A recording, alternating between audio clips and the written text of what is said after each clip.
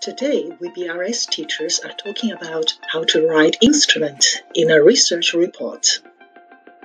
I'm introducing a sustainable product into the Dutch market. I'm inviting a group of Dutch people as my sample to fill in the questionnaire. The questionnaire was designed based on my conceptual model, which consists of independent variables such as demographic factors, psychographic factors, and 4Ps, and also a dependent variable, which is purchase intention. Using my self-designed questionnaire, I may find that he is my potential customer. Or perhaps she is also my future customer.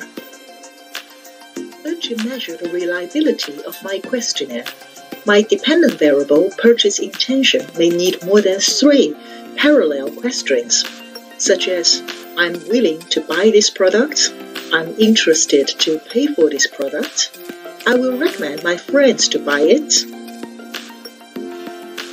This is an example of a breakout table of the instrument, and this column shows all the concepts.